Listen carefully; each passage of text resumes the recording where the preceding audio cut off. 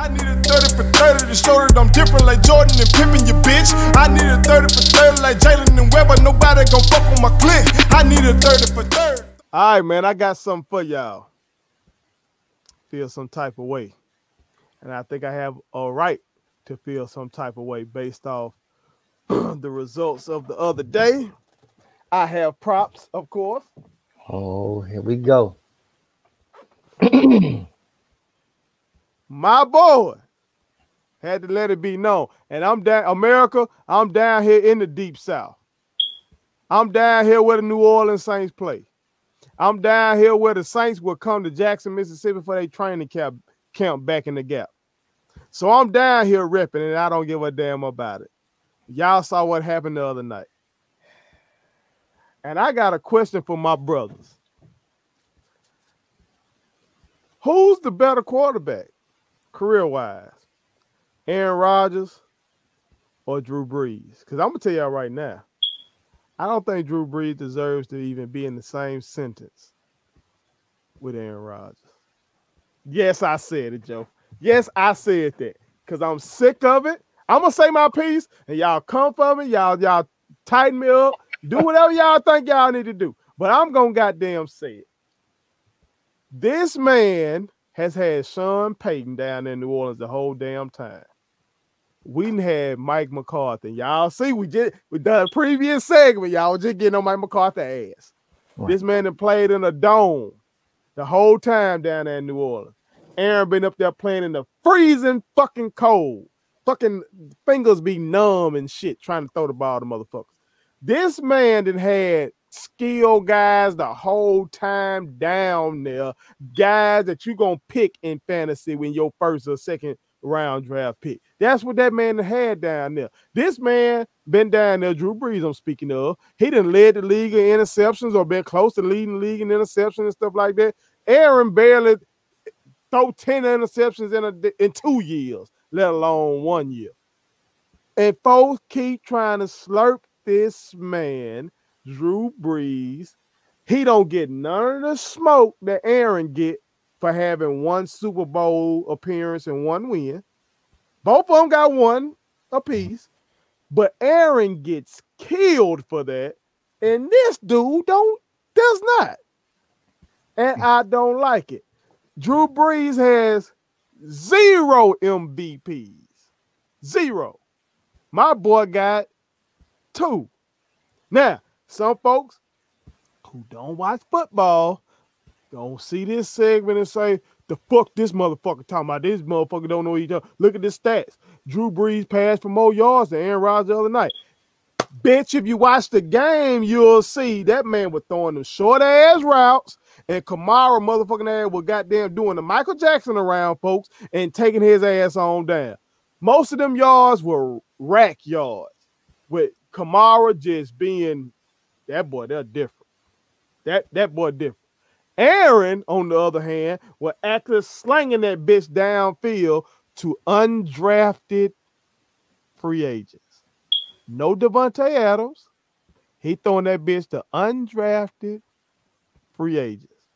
And we still gonna get that dub. I'm dropping the mic on that motherfucker. I think I'd make the point. They need to quit with my boy. And Stanley Earl Lynn, my brother that's serving our country right now, shout out to my boy. He texted me. He said, I need to stop doing segments on Aaron Rodgers. Hell no, I will not stop doing segments. Oh, Aaron Rodgers. Y'all see they had my boy in prime time. They have him in prime time for a reason. Because we are prime time. But T, I'm going to go to you first. And you are the one. This is the man who gave me Aaron Rodgers. This is the man who told me to do. We're going to, that's why I keep telling you. This man knows the game. He be seeing shit. I don't know how he does this. But I was pissed. Yeah. I can't lie. Yeah. Yeah. Yeah.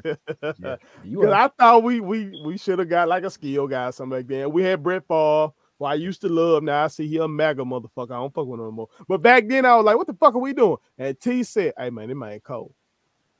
He be so chill with this shit when he be telling me shit too, hey, by the way. Hey man, I watched them cookers at Southern Miss. Oh, by the way. Let us not forget. That's true. Did we see Beast Mode live as well? He was there too, I believe. We didn't know what we were watching. Nope. We did not know. Damn. He cooked us though. We got a nasty bunch. But what do you say, T? Who will you take career wise? Aaron Rodgers or Drew Brees?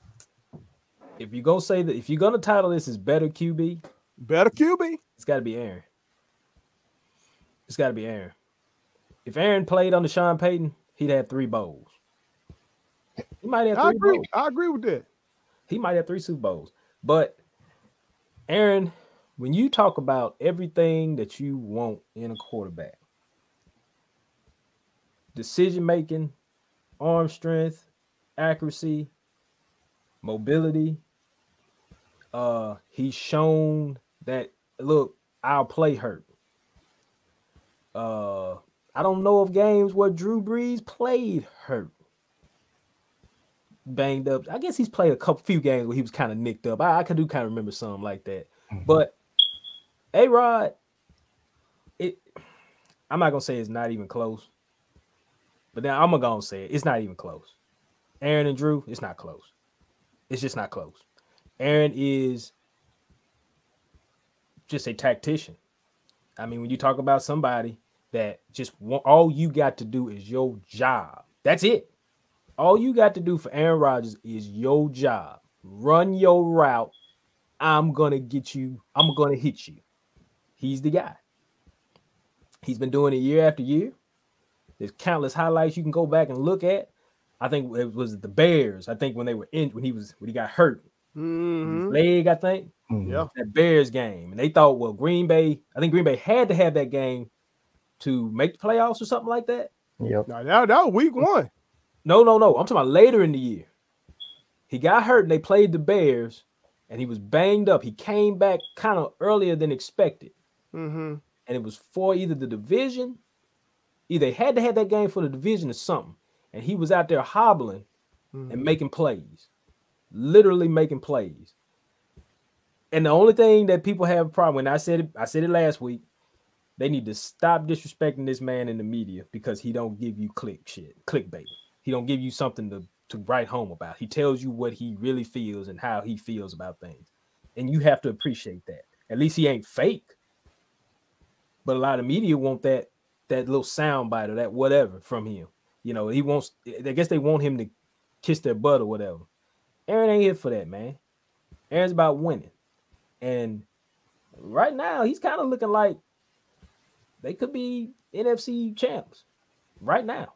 Oh, don't say that, T. And I'm saying that right now. I ain't scared to say it. I ain't scared to say it. But they took something from last year, from the ass whooping we gave them last year. They took that. They took that and they internalized that, and they are coming out this year with a problem. They got a problem with the NFC right now. Just saying. But it's not even close. Aaron's a better quarterback. It ain't even close. Joe, who you taking? A-Rod or Drew Brees? Y'all been so disrespectful. Not even close. Drew Brees. I defended my point. If I had to choose one, I'm choosing Aaron. But I do think there is a comparison. Okay. Drew Brees this year, I do think maybe Father Times is catching up. I think that's why we're seeing a lot of the short passes. Because when I think back to the days of the Marcus Colston, like he was actually pushing the ball down the field. The Cooks, he was actually able to throw that deep ball like that. And, you know, even when we was talking fantasy, Drew Brees was one of the guys that you're going to go for because Sean Payton going to let him throw the ball, and he was dissecting defense. But Aaron Rodgers is better. He can make all the throws. He can run with his legs. As you said, 2 MVPs. You can't argue with that. The Super Bowl's 1-1. I do feel Drew Brees did have better weapons, but I do think it's a conversation. And what I would say about the city of New Orleans, I only been to one NFL game. That was the 49ers versus Saints. I tell people this all the time. If I was not a Niners fan, I would definitely be a Saints fan. Really? Now expound on that. Listen, the atmosphere down there is crazy. I don't know if it's the music and all of that, but it's just something that just grab you.